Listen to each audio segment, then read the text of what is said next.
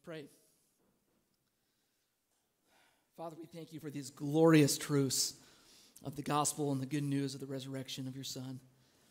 Help me, Lord, to proclaim these wonderful things that are beyond my ability, and open up our hearts, Lord, so that we can perceive and see with spiritual eyes these powerful truths, and may they transform us from the inside out.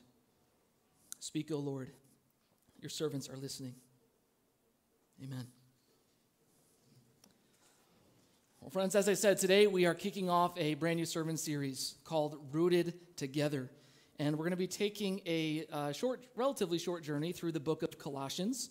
And just so you know, one of the things that our leadership council at our church does is we pray and we discern what God is doing in our church, and we listen to one another, we assess what is going on, and ask for the Holy Spirit's direction.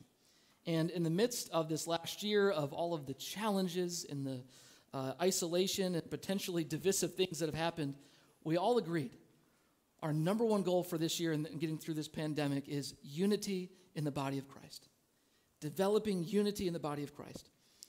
And so one of my commitments then is to listen to that counsel and to say, well, what can I do to make that discerned theme a reality in our body? And so I was praying, is there something that I can preach on that would help us be unified in and through Jesus Christ? And so that is why I'm preaching to you through this series on the book of Colossians. I believe it will help us be more deeply rooted together in Jesus. And that's my prayer for this series, that we will be more united and deeper in Christ so that we can face the challenges of living as the church today. So rooted together. I'd like to, besides the great image that Angela provided for us with all the pool noodles, I'd like to give you one more image about rooted that I'd like to throw up on the screen for you. These are sequoia trees. You may be familiar with this, and many of you know that I love the national parks. We've been to many different national parks. Sequoia National Park is probably my number one. It's probably my favorite. I'd rank it over everything else. And these trees are just magnificent. A picture cannot do it justice. Some of these trees are over 300 feet in the air. And these are some of the oldest organisms, living creatures in our world. Some of these trees are over 3,000 years old. I mean, that's incredible. That's like 1,000 BC. This is unbelievable. And you would expect that something so tall would need roots that go way, way, way, way down. But that's the interesting thing about sequoias. Their roots are only about 6 to 12 feet deep, give or take. Isn't that interesting? Well, how then do they stay up? Well, they actually send out their roots, sometimes over 100 feet away from the tree. And they interlock with all those trees around them. All the trees you see on the screen, their roots are interconnected under the ground. And it's that connection of the roots that sustains these trees for thousands of years, so that no matter what comes, no matter floods or heavy wind or sleet or rain or snow or fire or what happens, these trees stay standing because they have sent out their roots to connect with each other. And that's the picture of what we're going for in the body of Christ. To send out our roots into Christ and connect with each other so that we can face the challenges of living in this world. So rooted together. To do that, we're looking at Colossians. I invite you to turn with me to Colossians chapter 1. You can get out a Bible in front of you, or you can pull it up on your phone. A little bit of context before we dive into the passage. Paul did not plant the church of Colossae. In fact, he has never met this group of people because currently, when he wrote this, he is in prison for the gospel. And a co-worker of Paul's named Epaphras, he planted this church. And he visits Paul in prison to give him a report on how things are going in the church. And Paul hears some good things. Things are going well. They have faith in Jesus. They love one another. But Paul also hears some concerning things. There's some false teaching going on. There's some new philosophy springing up in the church. And so the Apostle Paul is concerned enough for them that he writes them this letter because he fears if he doesn't that things in the community may unravel. And we'll be getting into more of that later in the series. But notice how opposite this is of often what we are tempted to do in our world. When competing ideas, when competing philosophies arise, our world's answer is typically pluralism. Well, look, you believe Jesus is God, and you believe in all kinds of gods. That's fine. Let's just be unified. Let's be together. It doesn't matter what you believe, and what you believe is different. That's okay. The world's answer to these types of things is pluralism. But the Apostle Paul is saying, no, that's a false unity. The answer is not just to accept what everybody is saying, but to actually drive our roots down deeper into the truth so that we can stay connected on what God says is true. That's why he says in verse 23, continue in your faith, established and firm. Do not move from the hope held out in the gospel. Don't move. You will be tempted and pressed on every side, but stay firm, stay grounded, stay planted, stay rooted. Stay rooted in the gospel. Well, what is this gospel that we are to be deeply rooted in? What is the soil, if you will, that we are to send our roots out collectively in so that we can stay firm and grounded? Well, that's the question I hope to tackle this morning. And if you were here last Sunday with us on Easter, gosh, what a glorious day last week was, wasn't it? Wow, that was just fantastic. And last week I talked about the simple gospel and kind of the basics. So today is kind of an unattended part 2 to that sermon. It's a deeper dive into what is this good news and what Jesus has done for us. And we're going to be looking at verses 13 through 23. And friends, we could spend a whole sermon series on just these 10 verses. These are some of the most incredible verses in the entire Bible. So I'm going to try to do the best that I can, but hang with me and think about these truths with me because they are so powerful. And they give us a few different pictures of what the gospel is, of a few different ways of describing this most incredible event in the history of the world. And so we're going to look at those few pictures. And the first one that we're going to look at is this. Number 1, Jesus rescued us. Jesus rescued us. The Apostle Paul writes in verse 13, he has rescued us from the domain of darkness and transferred us into the kingdom of the Son he loves. So the first image that Paul gives us here is that of spiritual warfare, that there is a battle going on. And perhaps you may not be familiar with that idea or that term, but this is described all throughout the Bible that the universe that we live in is one of intense spiritual conflict. And we perhaps can't see it with our physical eyes, but we can experience and we see its effects all around us. It's kind of like the wind or like gravity. You can't see it with your eyes, but you feel and you experience its effects. It's the same with the spiritual realm. We look at the world around us, all of the evil and sad injustices and divisions. We clearly can see the forces of evil in our world and the effects that they have. And there is a dark power, sometimes called Satan or the devil, who is at work in the world, enslaving humans to evil desires. And the gospel, part of the gospel is that Jesus came to defeat these powers and rescue us from them. In fact, Paul will go on to say in Colossians 2:15 that Jesus has disarmed the powers and authorities. He's made a public spectacle of them, triumphing over them by the cross. In other words, because of the cross, sin has lost its power. Evil has lost its power over us. The accusations of the enemy are now false, and we can now be liberated. And Paul describes this as a rescue mission from one domain to another domain, or from one kingdom to another kingdom. He says he transfers us into the kingdom of his Son. And that's a word also can mean transport. It's like we're being moved from one sphere where evil has power into another sphere. A total different reality altogether. Now, I recently told some of you that I've been trying to catch up on pop culture from the last, from 10 years ago. I finally have finished all the Marvel movies, just so you know. That was my big pandemic accomplishment. Thank you very much. I'm very proud of that. And there's one of the movies, Captain America, the First Avenger. There is a scene where these Allied soldiers are caught in a Nazi base, Hydra base. And Steve Rogers, Captain America, he wants to go save these soldiers. So he goes into their base, defeats all the guards because he's Captain America, and brings them back to the home base where everyone is there waiting and cheering their return. And that's the picture of what Jesus has done for us.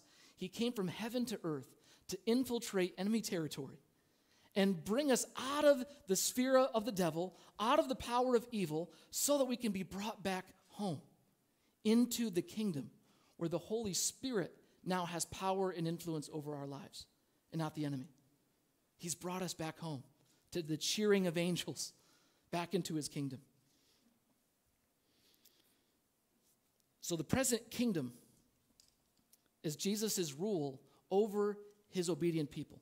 And so sometimes the kingdom can be so vague. What is the kingdom of God? Well, there's many answers to that. Many people give many definitions, but I think we need to understand and we need to see the church as the center of the kingdom of God in the world. We are brought out of the darkness of the world and into the light of the church. Friends, the church, it's the safe haven from the darkness of this world. It is the ark to carry us through the storm. It is the body we cannot live without. It is the mother from which we must nurse. It is the kingdom to which we belong to and fight for. It is the home base to which we have been transported to. It is the intertwining root system to support each other through life. Friends, how much do you value the church? Oh, do we value it as much as God does? This is one of the most incredible things Jesus has done. He's rescued us out of darkness. He's brought us into the church, into his kingdom. Let's remember the value and celebrate what Jesus has done by rescuing us into his people. The second picture that we get of the gospel in this text is that Jesus redeemed us. Jesus redeemed us. Now, the word redeemed can often become Christianese for us. We say redeemed or we sing redeemed, but we need to remember that it's a word that means liberation from slavery, usually by paying some type of ransom price. Paul says in verse 14, it's in Jesus in whom we have redemption, the forgiveness of sins. And not only does it mean slavery, but this word for God's people would often recall the Exodus. When God redeemed, when he brought his people out of Egypt and brought him into the promised land where they could be his people. And something we miss about both the Exodus and the gospel is that the people were set free for a new kind of relationship with God, a new covenant with God. You see, in the Exodus, the blood of the Passover lamb protected Israel from God's judgment. And then he delivered them across the Red Sea so that they could be his people. He gives them a covenant, the law, and he gives them instructions for setting up the tabernacle so that his presence could dwell with them and they would be liberated to be his people in this new land. So in the new covenant, this time in the gospel, we are in bondage to sin and to spiritual forces, enslaved to evil desires. And the price for our redemption was the incredibly high cost of the Son of God's life, where his blood now covers over us, saving us from the judgment of God and releasing us into a new relationship where not the tabernacle, but by his Spirit, we are indwelled to live in this new covenant where by the Spirit we are indwelled and empowered to be God's holy people. So in both the Exodus and in the gospel, it's not freedom for freedom's sake. It's freedom to be free to live for God and as God's people. We're liberated for life in Christ.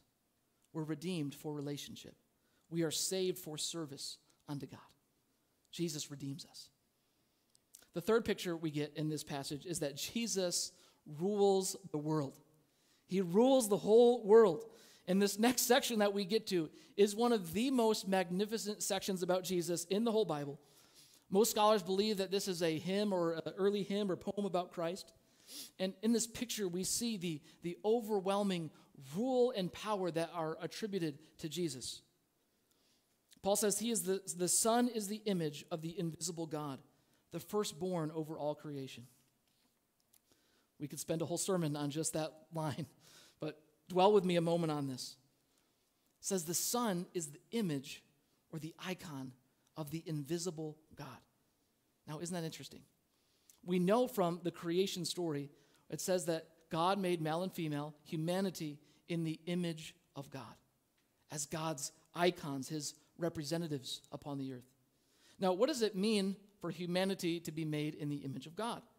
People give Different answers. Some people say, well, it's our ability to reason, or it's the fact that we're relational, or it's the fact that we have awareness, we have consciousness. Now, all of these are good things. But I think we have to ask, why were we given these things? And the Bible tells us that God created us to, surprisingly, rule on God's behalf over all creation. That we were intended to be God's representatives, God's vice-regents upon the earth, stewarding his creation unto perfect shalom and peace the way God intended it. But we know we failed. We failed. We rebelled. And so what did God do? God sent the true image, the true icon, his true representative who would not fail, who would not rebel, who would obey unto death, and he would become the rightful ruler over all creation.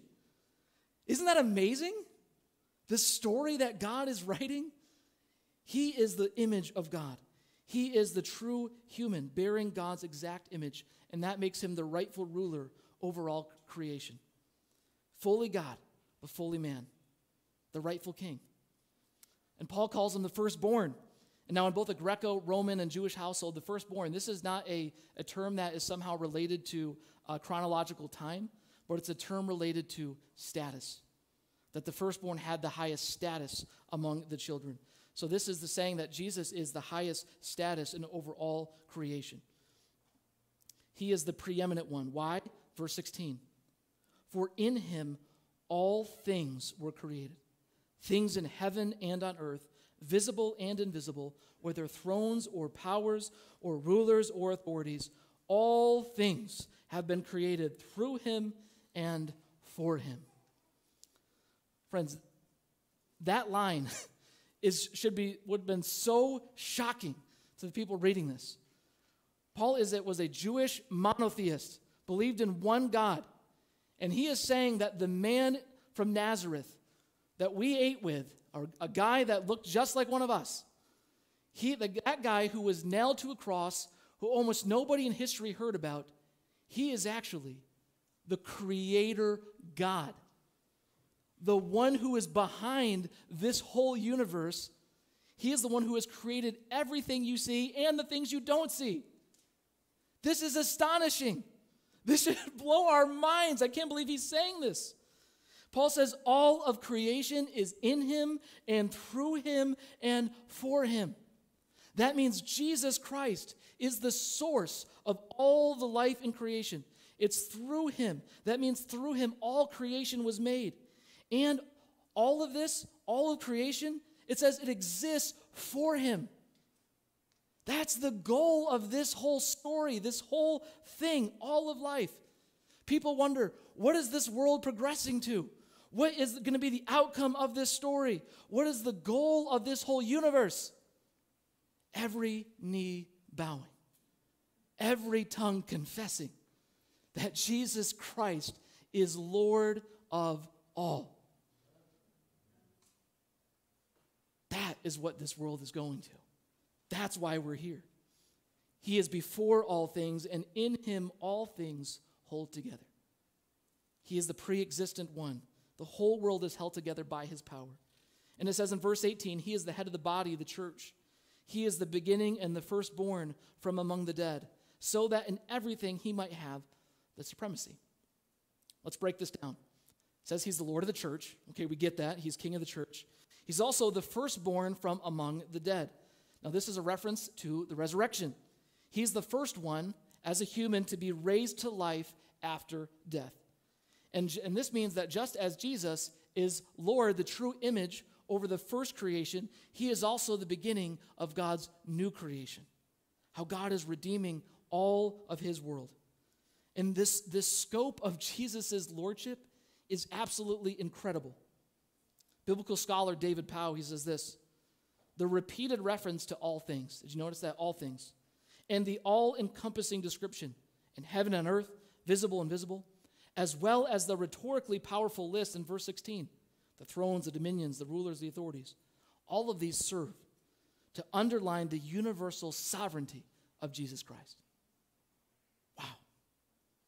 Paul says it this way: so that in everything he might have the supremacy. So he might be Lord of all. Do you know what the shorthand version of the gospel is? Jesus is Lord. Jesus is Lord. That was the shorthand version of the gospel for the church. And that's good news. Because if Jesus is the one who by his power, if he is the one who holds all things together, this whole universe is sustained by him. If he is our Lord holding it all together, friend, can he not hold your one life together?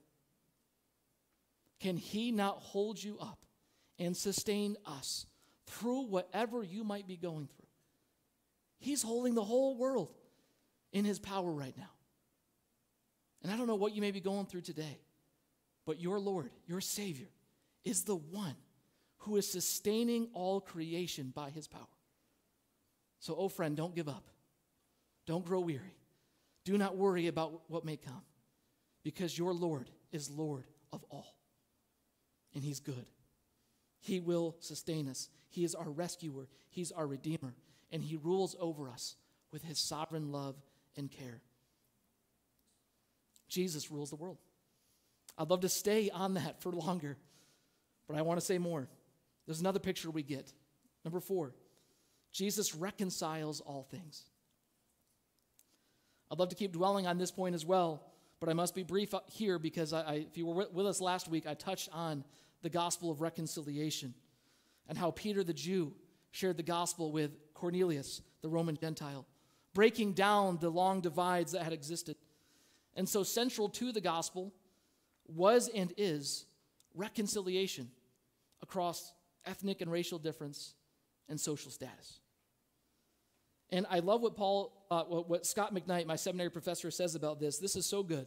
He says, Paul's mission was not simply to increase the church's members through evangelism, but to get saved Gentiles at the table with saved Jews to form a new family fellowship called the church. Wow. Is that part of your vision of the gospel? It's about eating together, being family as one body, being reconciled by the blood of Jesus into God's family. We're reconciled to one another. And biblical scholar James Dunn, he has an amazing quote on this. He says, "The vision is vast, the claim is mind-blowing.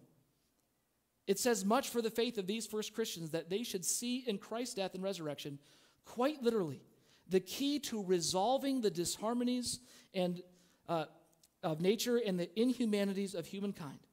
And in some ways, still more striking, is the implied vision of the church as the focus and means towards this cosmic reconciliation, the community in which that reconciliation has already taken place or begun to take place, and whose responsibility it is to live out as well as to proclaim its secret." Now, if you didn't catch all that, what James Dunn is saying is basically this: the church is the sphere and place in which God is reconciling the world. It's where it's already happening, and the church is whispering and saying to the world, hey, do you see all the brokenness around us? Do you see all the divisions around us? We know the secret. We know how to be reconciled. We know how to live in harmony. In fact, we're already living it out. Come join. Come eat at the table with us through Jesus Christ. Does your gospel include this reconciliation with others? Does it include a vision of every tribe, tongue, and nation eating together at one table? Because that's the vision of Jesus' gospel. And finally, the last image I want us to focus on today is that Jesus renews us to be his holy people. He renews us. Paul continues this magnificent gospel message in verse 21. Once you were alienated from God, you were enemies in your minds because of your evil behavior. But now he has reconciled you by Christ's physical body through death to present you holy in his sight, without blemish, free from accusation. Once you were kind of this person, you were hostile to God like an enemy because you were inclined to evil. Now he has made you holy, his holy people. It's like you've been totally renewed. It's like you've been reborn. As Jesus liked to say, he said, to enter the kingdom of God, you must be born again. You must be remade, renewed into a whole new kind of person. And that's what Paul meant in verse 12 when he said he's qualified you to share in the inheritance of his holy people. And if we share in the inheritance, that means we are God's children. That means we've been born into his family. And perhaps you've grown up in the church and some of these phrases don't resonate with you. You've accepted Jesus as your Savior since you were one of these little ones here coming up front. You've always known about Jesus. And friends, I want to say to you that you're still made new. You are still born again. You don't have to have one of these from darkness to light stories for this to be true. You are just as loved. You are just as redeemed. You are just as rescued as anybody else. Friends, I have no memory of being born. Is that a surprise to you? I have no memory of being born. I cannot remember it. But I am here. I am alive. I have breath. I'm talking to you right now. And the same is true in the spiritual life. You may not remember a moment. You may not have a time you can point to. But, oh, friend, you are here. And you love Jesus. And you love the church. And you obey his word. You want to follow him as your Lord. Friends, that is the proof you are a child of God. That you are born again. You are made new by Jesus Christ. So, friends, let me summarize this glorious gospel. Through Jesus, we are rescued out of darkness into his church. We are redeemed out of our slavery to sin. We are ruled by creation's true Lord. We are reconciled to God and all people. And we are reborn as his holy people. Now, some of you may have caught on that I really find a lot of joy in finding alliterations when I preach. And maybe that's because as youth pastor, I don't know where that comes from. But we are rescued, we are redeemed, ruled, reconciled, reborn, remade through Jesus. One more R word. We are rooted together in this gospel. We are rooted together in this gospel. If you continue in your faith, established and firm, and do not move from the hope held out to you in the gospel. So I just want to ask as I close this morning, how can we be deeply rooted in this gospel together? And I simply just want to say it this way. We must be faithful to the gospel in our beliefs and with our lives, with our thinking and with our actions, with our doctrine, with our practice, with our orthodoxy, with our orthopraxy. Paul's writing this letter because he is concerned that the church will not remain true to the gospel. In fact, he's seen it before. And he's saying, no, this matters. Unity does not mean pluralism. It means deeper roots in the truth of Jesus Christ. And so the church needs to keep believing and proclaiming the uniqueness of Jesus overall. He's not just Lord of one tiny little part of the world. He is the Lord of all things. He's the goal of this whole creation. And so we need to keep proclaiming, we are rescued by Jesus Christ alone. We are redeemed out of sin's power only by Christ. We are ruled. He is the ruler of all things. Only Jesus is. We are reconciled only by him. And we are made new only by his power. And friends, we need to proclaim that, but also live like we believe that. So let me ask you just a few questions based on those great R words to see if we live like we say what we believe. Friend, do you look for opportunities to share Jesus because you really believe he is people's rescue? Do you seek to overcome sin because we know Christ has redeemed us? Does Jesus being your Lord make any practical difference over your life and what you do with your time or your money? Does your vision of the gospel include building friendships at the table? And are you reconciled to your brothers and sisters in Christ? And as God's holy people, do you seek to live a life of holiness dedicated to the Lord? May the Holy Spirit guide you in what he wants to apply to your life today. But friends, let's be faithful to the gospel in our doctrine together. Let's be faithful to the gospel with our lives together. So may we send our roots down deep into these truths. May we lock arms with each other and stay faithful and to say, no, we're not going to be moved an inch from the hope of the gospel and the hope that we have in Christ. And we're going to do it because we're locked in arms together. Our roots are connected. And we are confident that he who holds the whole universe together by his power can keep holding us together until he comes again. Amen? Let's pray.